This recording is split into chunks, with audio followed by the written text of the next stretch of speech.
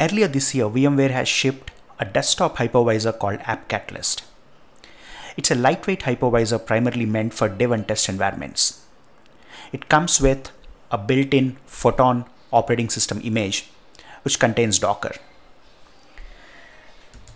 Installed at /opt VMware, AppCatalyst is available through a command line interface. Once you have this installed, you can try various commands including AppCatalyst VM create, and this is going to create a new VM from the existing image. We can also list the available VMs, and we are currently running 3 of them. It's also possible for us to retrieve the IP address by typing this command called AppCatalyst guest get IP followed by the VM name.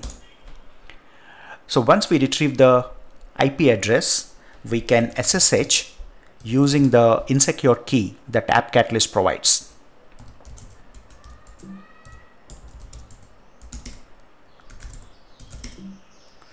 The username is going to be Photon, and once we have the IP address, we can use that to SSH into the VM. So now we are within the Photon VM, and this runs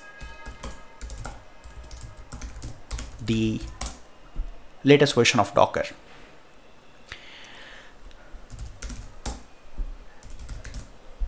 The AppCatalyst hypervisor also comes with a REST endpoint which is exposed through Swagger. So we can launch the background daemon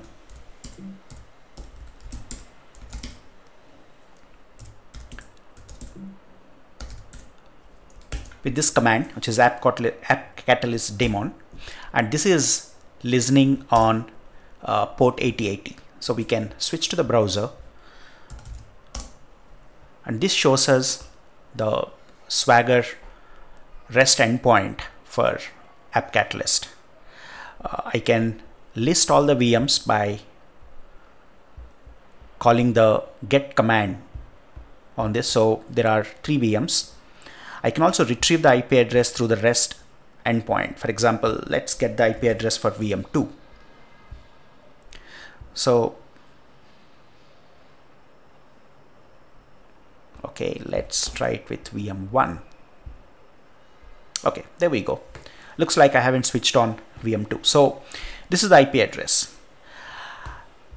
Docker machine driver is going to be available for AppCatalyst soon, which makes it a perfect test bed for trying out Docker machine, Docker Compose, and Docker Swarm.